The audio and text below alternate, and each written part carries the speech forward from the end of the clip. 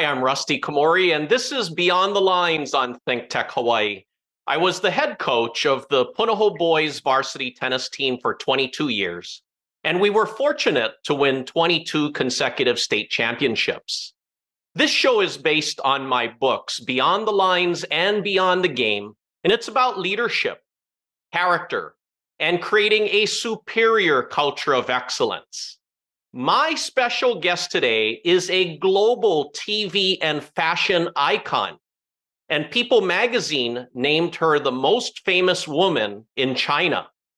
She is Yue-Sai Kan, and today we are going way beyond Emmy Awards.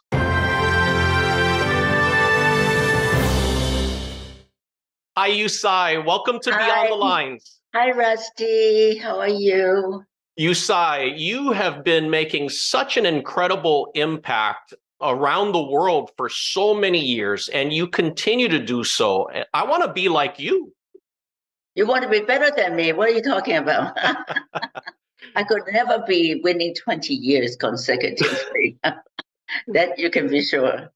Yue-Sai, you were born in China. You grew up in Hong Kong. You attended Brigham Young University in Hawaii. You entered the Narcissus pageant, taking second runner-up, and that led you to traveling around the world. How was that a life-changing experience for you? Well, indeed, it was a very interesting episode of my life. In those days, when you were 19 years old, you really didn't know much about anything. There was no internet, there was no nothing. And we were tucked away in BYU in Laie. So it was not like today's 19-year-old. Today's 19-year-olds are very sophisticated. They know everything.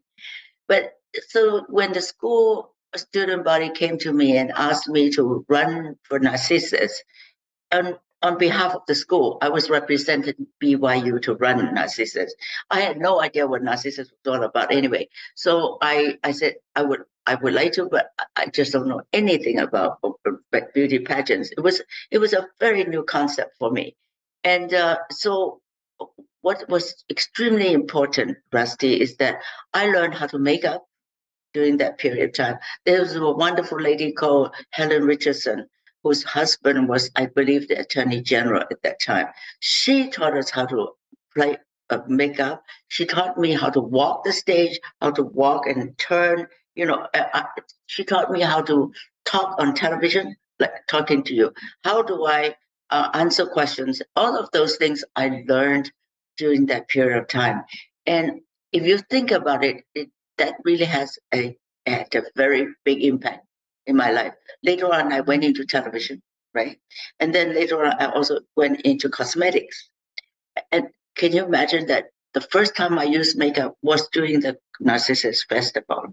And so it was a game changer for me. It was a life-changing experience for me. Yue-Sai, I want to ask you about you being a global TV host and producer. In 1972, you had a show titled Looking East, and then some years later, you had a show called One World, and which was viewed over by 300 million viewers a week. Why were your shows so popular, and what was the purpose of your shows? Well, Looking East was truly the first show about Asia that anyone has done. I remember when I did that show, when I started that show, I had an opportunity to talk to Mike Wallace, and Mike said, "Oh, come on, Yue-Sai, this is not a good idea. Nobody would watch your show. It's about Asia. Nobody cared about Asia." But I knew he was wrong, because there's always somebody who's very interested in Asia, and I was absolutely right. It is based on that, very niche audience that I went after the advertisers. So the advertisers that I went after were like United Airlines that were flying to Asia at that time. I was actually going after people like Kikkoman soy sauce because they were interested. Look, Kikkoman soy sauce, obviously go to the people that are interested in seeing Asian food. So I was going after the tourist bureaus of every Asian country. So I was able to use that niche to actually fund the show itself. Later on, there was not a show on cable that was that was national at that time. I actually bicycle 12 12 videos tapes every week in order for the whole country to see the show itself. So Looking East became a national show, and it was and then when we finally found some very good sponsors, we went actually physically to Asia to shoot, and we shot in many countries in Asia. It's funny. There was a prince that I saw, that I actually interviewed in Malaysia, in one of the states of Malaysia. Today he's the king. He's the sultan. He's the king. It's very interesting. So from that, the PBS asked me to do the first Chinese broadcast of the 35th anniversary of People's Republic and China, and they figured that since the show did not have any a narration, they wanted me to do the narration. So I did the narration for that show. It was the first joint venture between CCTV and PBS. And then from there, CCTV all of a sudden said, "Wow, we found somebody who actually knew a little bit about China." So they came to me and invited me to China, first to thank me for making that the project with PBS possible, and was a big success. Then they asked me to please produce a series called One World for China Central Television, the only network in China. You just asked me how I became so popular. If you are on CCTV, the only network in those days, today there's a lot of competition, okay? In those days, it's the only network for 1 billion people. So in other words, if I'm on CCTV, I'm absolutely going to be watched, correct? And also I did it in both Chinese language and English language. So people were learning English through my television show. And because they had no money to pay me, I asked them for advertising dollars. So the show itself was the first show in China that carried advertising on a regular basis. So all of these things, I can go on and on. They were the first of its kind. So if you're the first of its kind, it really helped to get the audience. You're the first. Well, Yue-Sai, and then you had a show called China Walls and Bridges, and you won an Emmy Award with that show. Yeah, and that was an ABC show, that an ABC network show. And then you also interviewed Mother Teresa. Can you tell me about that experience? Well, interviewing Mother Teresa was probably one of the highlights of my life, because she was so extraordinary. After you interview her, you come off, there's a glow that she somehow gives you, imparts. Somehow you feel that you have this glow for days afterwards. There was a purity that I never really saw anywhere else. This purity was difficult to describe. She was so dedicated to a purity of life, dedicated to the glory of God.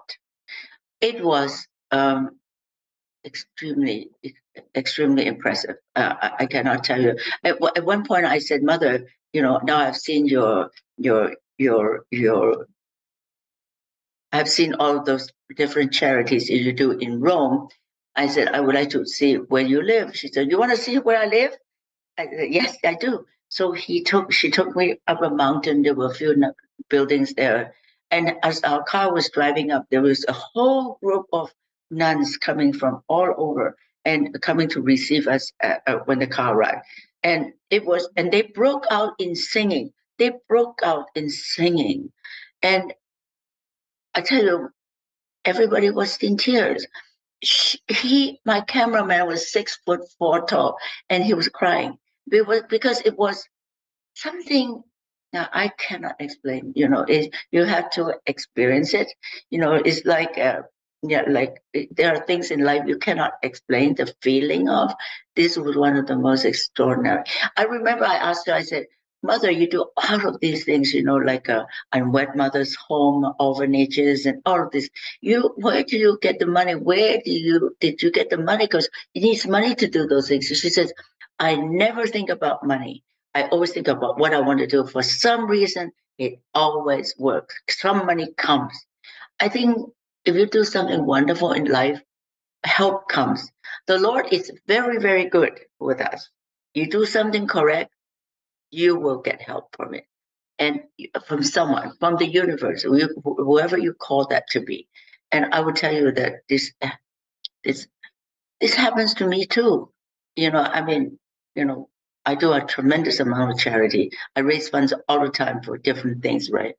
But somehow the divine, definitely the universe is always with me. Well, I love hearing that story and just about how you said the purity and such a powerful, I mean, she must have just exuded so much positive energy. And Yue-Sai, you started your cosmetics company in 1992, and then the huge L'Oreal purchased it in 2004. Why was your cosmetics company so successful? Well, first of all, I was a household name in China. I tell you, I only invested $5.5 million to cosmetics, and I already reached #1 in China. First of all, I was a household name, right? I mean, when you're a household name, it's easier to launch something, don't you think?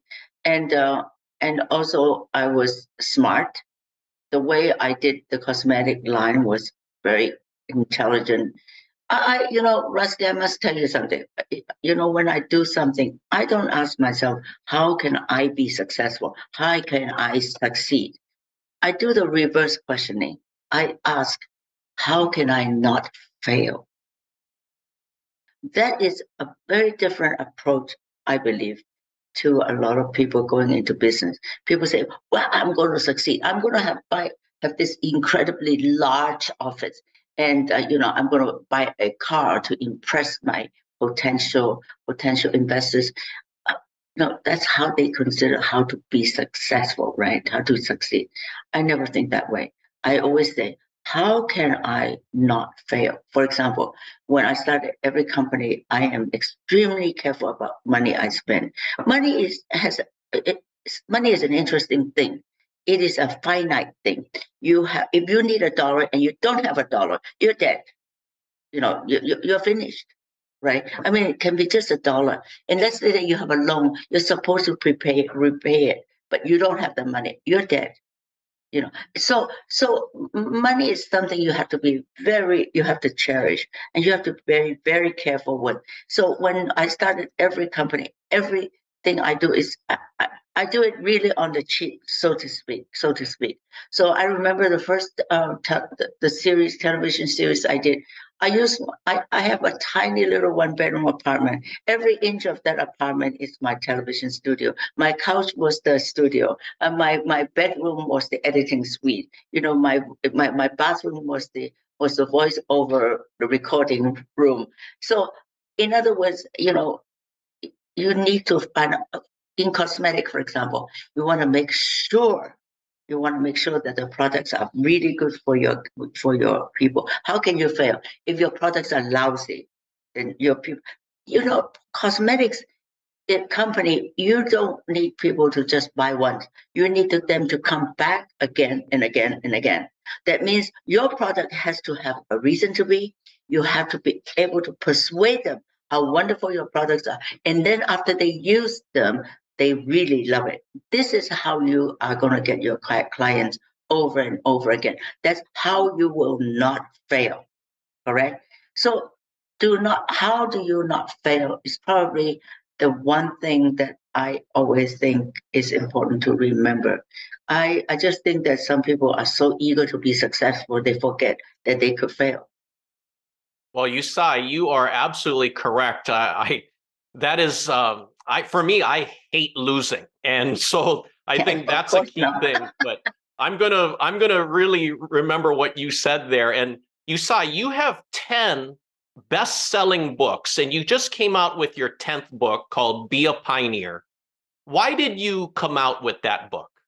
Well, actually, I did not ever want to write a biography. Okay, I never wanted to write it because I thought, well, I thought nobody probably would want to read it or something. But my publishers, I have been approached all the time to do my biography.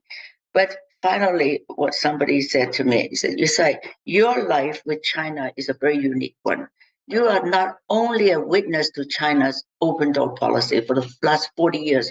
China has changed from a sleepy, poor, unbelievably backward country to an unbelievable country of becoming the second largest economy in the world.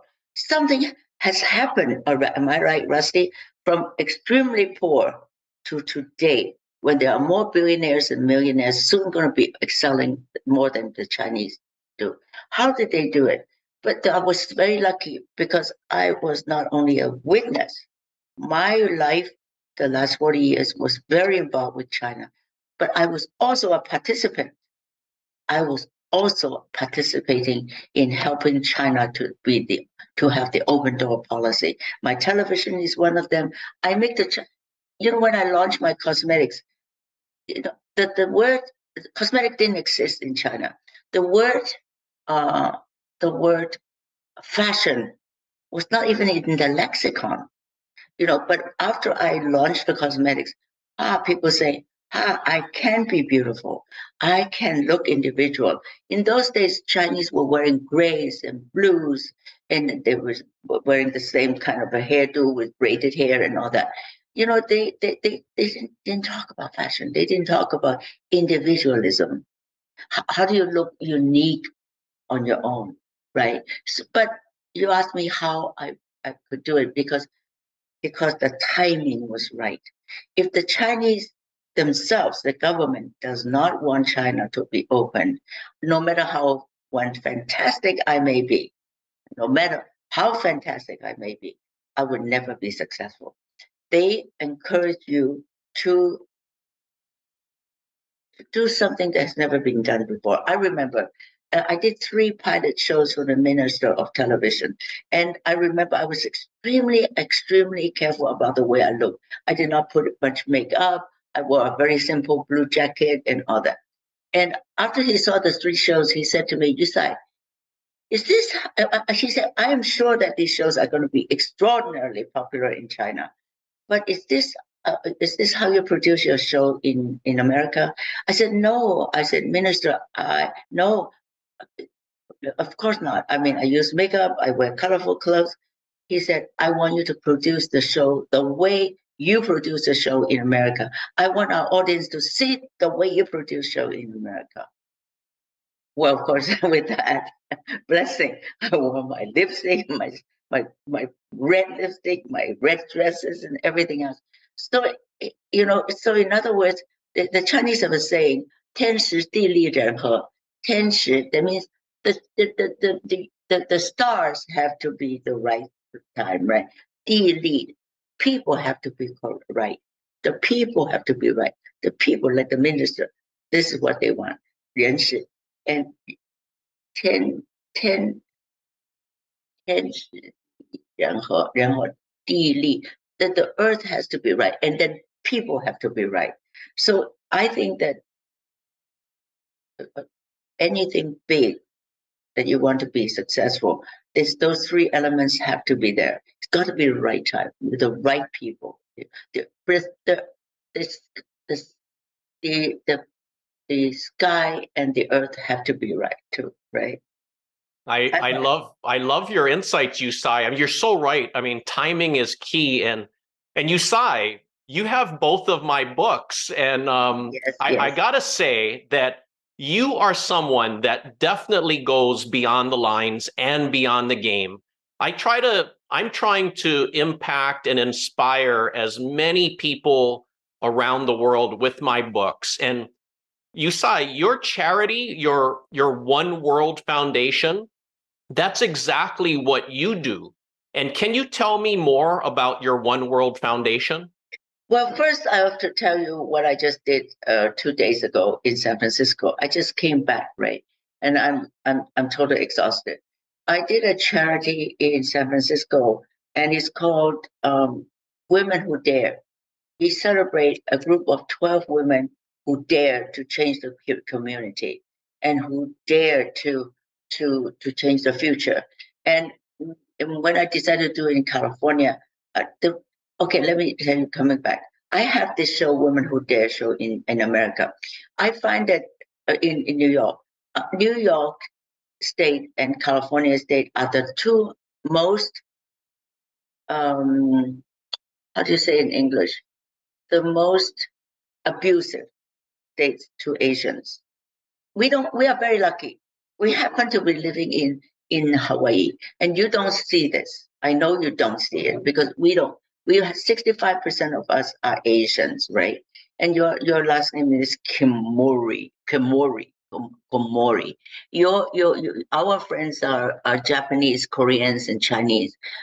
But that we are not so lucky in. We're just not so lucky in New York and in San Francisco, where there's a lot, even though there are a lot of Asians, but a lot of hate, anti-Haitian hate. It is so crazy there. I said to myself, you know, I want to do something about this anti-Asian hate. I want to highlight some of the extraordinary people who do extraordinary things for the community. I want them to know that we have contributed a great deal to this country and especially to those states.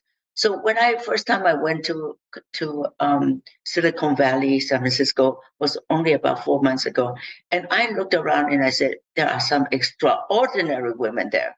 I don't necessarily have to do that to honor women in New York. I want to honor these women in in California. So I singled out 12 extraordinary. If you read the brochure, you can see some of the most extraordinary women are in that group. Okay. And then I did a charity to honor them. I had friends from all over the world who came from Dubai, from Monte Carlo, from Hong Kong. I mean, they all flew in from everywhere, particularly inside this country. People from Delaware, from Virginia, from DC, from New York, from Minneapolis, from everywhere. So I was really delighted to see this extraordinary response. So for the event, that 4 months ago, I didn't know anybody. to one night, we made $660,000, and Wow. that is for China Institute, which is an institute that I have worked with. I'm the co-chair, and the China Institute is a very unique organization that for 97 years, China Institute has been promoting Chinese culture to in America. So I wanted to, and we are starting a new amazing thing, the only and the first Chinese culinary center in America. I mean, I want to promote Chinese food. Who doesn't like good food, right? So I want to promote Chinese food, and it is not political. It is a wonderful thing to do, right? And also, I find that the Chinese really don't know how to promote themselves if their lives depend on it. Look at this. Everybody thinks now ramen is Japanese, right? But it's not. It's from China. Everybody, I mean, I love ramen. And everybody thinks that kimchi is Korean. It's not. It's from China. It's pao chai. Even the way the Chinese put the pao chai into the earth, with the urns and all that, it all came from China. It's wonderful that that we can eat all that food, but I wanted China to have its own place in the culinary world, and I wanted to make sure that ordinary people like myself, I can take classes there, and really professional people can take classes there as well. So, and also we can have pop-up restaurants, we can have visiting chefs, and I think it's going to be a fantastic thing. I wanted to raise the money for making it possible. Well, Yue-Sai, that is such an amazing event that you did. And Yue-Sai, I mean, you know you're making a huge impact when you have your own stamps because the Chinese featured you on their government issued stamps. And how did that make you feel when you're featured on their stamps? Well, I was worried that nobody would buy. So I bought 300 of them because then I sent a postcard to all my friends. And I went to the post office, had it stamped and everything else, you know. So it was really, my friends find that it was so fun. It was such a cool thing. You know, in America, if you're on a stamp, that means you have been dead, you know, or you are dead because they don't put live people on the stamp. Of course, you know, how do I feel? Very flattered, of course. In fact, the Chinese government did not just do one stamp, they did two stamps. This is only one version of it. And when I have this hairdo, and then I cut my hair, you know, like this, they said, ah, you have that. Oh, okay. But so that's what they did. They came back to me and said, Yue-Sai, since you cut your hair, we want to do another stamp. I said, okay. Of course, how can you feel any other way except to feel very flattered by the whole thing, right? Well, Yue-Sai, that's when you know that you achieved greatness and that you are a global icon. And I want to ask you about you being the national director for Miss Universe China. Can you tell me about that? Yeah, I bought the, you know, because I deal with beauty, am I right? I mean, cosmetics. And I say that people that are born beautiful, people that are born beautiful are fortunate. They didn't do anything about it. They didn't put any energy into it. They're born beautiful. God has given them a gift. They didn't make it that way. They didn't. You understand what I'm saying? So I told those girls, I said, you guys are very fortunate. God gave you a gift. So what you do is you should use this gift and do something good about it. So my Miss Universe pageant really was not purely a beauty pageant. My Miss Universe pageant, the final of this pageant, it was really a charity event. We will have almost 500 to 1,000 people to our final event. I invite some of the most important people to come as my guests, as my judges. I have Paris Hilton one year. I have some very, you know, very important people who came as my guests and to be judges. So the event, we raise approximately every year about $1.5 million in China, and I give it to the organization that's this cleft palates for the kids who have cleft palates. You know, a lot of little kids who had cleft palate did not have the opportunity to do the operation. So because the palate, the mouth was in such a form that they couldn't even suck on milk, so they died. You know, when they were born. So we helped a lot of kids to have a normal life with this particular charity event. So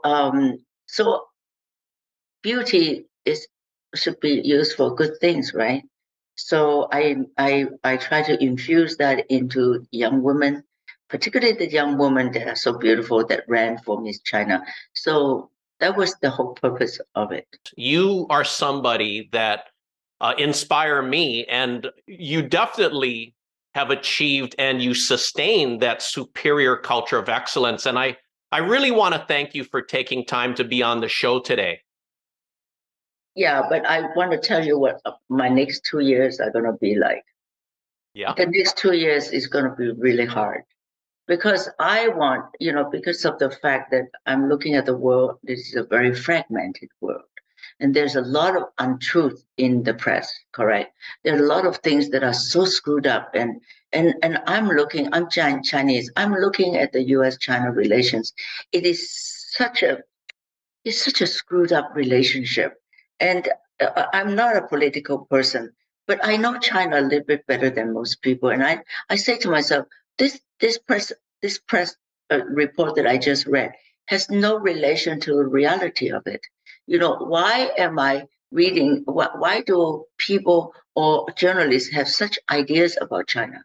that I just don't understand where they came from. It's so negative. In reality, it's not so negative in China. People are living a so much better life since the first day I arrived in China. All the buildings I saw in China were tiny little low buildings, and people were really poor. My good friend, I have friends who were making $53 a year. I mean, people wearing just blue and gray. It was colorless country. And today it is completely different thing. Instead of learning how they actually did it, now we are really scared of them. But don't you think it's time for somebody to go tell them, hey, let me show you what China is really like? So I have decided that I'm going to go to China. I'm going to pick out 10 cities. Cities are very interesting in China. The cities are like people, Rusty. If people do a documentary about you, there's the past, there's a present, there's a future of Rusty. Am I right? So it's exciting. You have emotions, you have ups and downs. The same thing as cities. I want to feature them. I want you to meet some of the most interesting people in those cities. I want you to try some of the greatest food in that city. I want you to know some of its past, present, and future. What are the young people like today? Are we really correct in the way we look at China?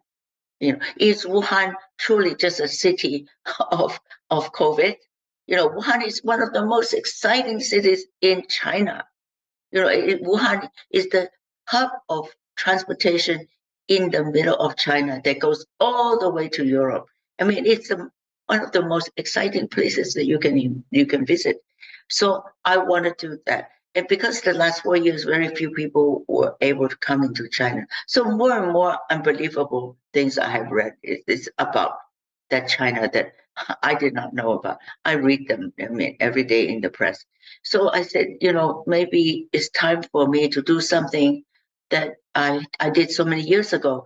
I did One World and changed the perception of the entire country about the world outside. I presented them 16 countries so that the sight and sound of what they saw of those countries were the first time they ever saw. So I have a feeling that if I do this job correctly, Rusty, that these people would say to themselves, wow, I didn't know about that. Well, this is the first time I ever knew that China was like this. The China that I know a bit of, right? So it will be something meaningful. I am not a politician. I don't do politics. I am only talking about people to people. I want to talk about how people live today, what their aspirations are, what they went through in the last 40 very tumultuous years, right? So I think that if I do it right, it will be an eye-opener, I hope. It will be meaningful for my life. I mean, at this time of my life, do I really need to do it? I must tell you, no, I don't, because I know how hard it's going to be. But I will tell you that I will try my very best to do the best I can for creating understanding between people. What you're doing, Rusty, is creating understanding between people. What are you doing? You are using the media to do this amazing job. So people can learn to be better. People can open their eyes to something new, or people that are new to them, or ideas that are new to them. This is the ultimate, in my opinion, is the ultimate reason for media, for me, not just entertaining. Media's find wonderful, the most important thing will be to be an instrument of peace. So if we could do that, then don't you think that we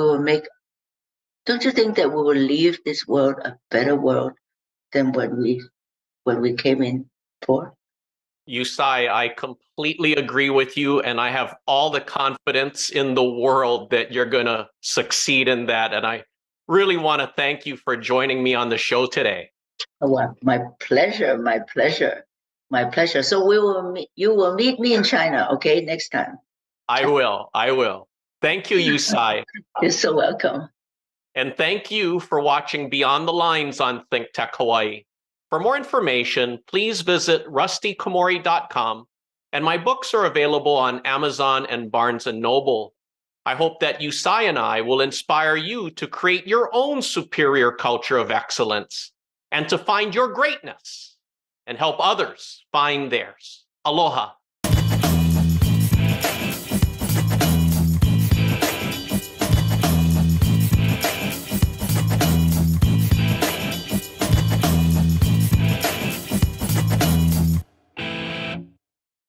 Thank you so much for watching ThinkTech Hawaii.